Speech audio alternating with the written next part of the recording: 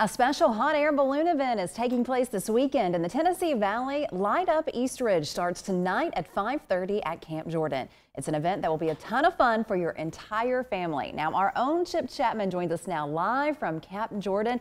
Chip, what will families be able to experience at Light Up Tennessee?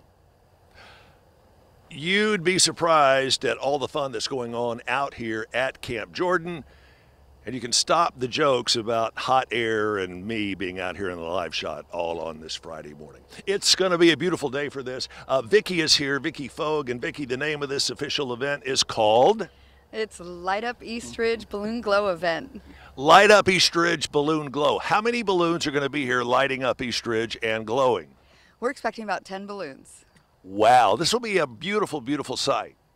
Oh, it will be really exciting. We have great weather. You're going to provide that, right? Correct. That's your job. All right, we might as well have some fun here. Hold this for me, will you? Oh, you bet.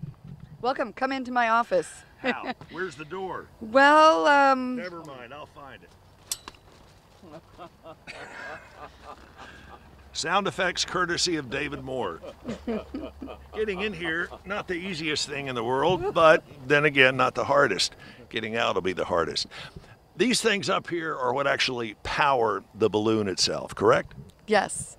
We have double Lindstrand burners here, and feel free to light them up anytime you want. Let's do it now. You want to light one up, Dave? This is the auxiliary burner. Here's the main one. Ooh, power, hot air, fun. Wow. All right, we'll tell you more about this and how much heat these things actually put out. And as the morning progresses, we're going to show you what's involved in actually taking a hot air balloon and the basket from the vehicle into the air. So why are you doing this? Well, we just thought it would be a great community event here in East Ridge, and we just wanted to invite everybody out so that they could come see hot air balloons live and up close instead of, Albuquerque has a large festival, and not everybody can make it to Albuquerque. Yeah, and there the balloons just fly away and you're left with nothing. Well, they fly away, and that's exciting to watch, but we are going to leave these balloons on site here so you can walk around them, and you'll be able to feel the heat of those burners when you're walking by. And you'll be able to ask questions, so make sure and stay with us here all throughout the morning. Chip Chapman gets to play with fire.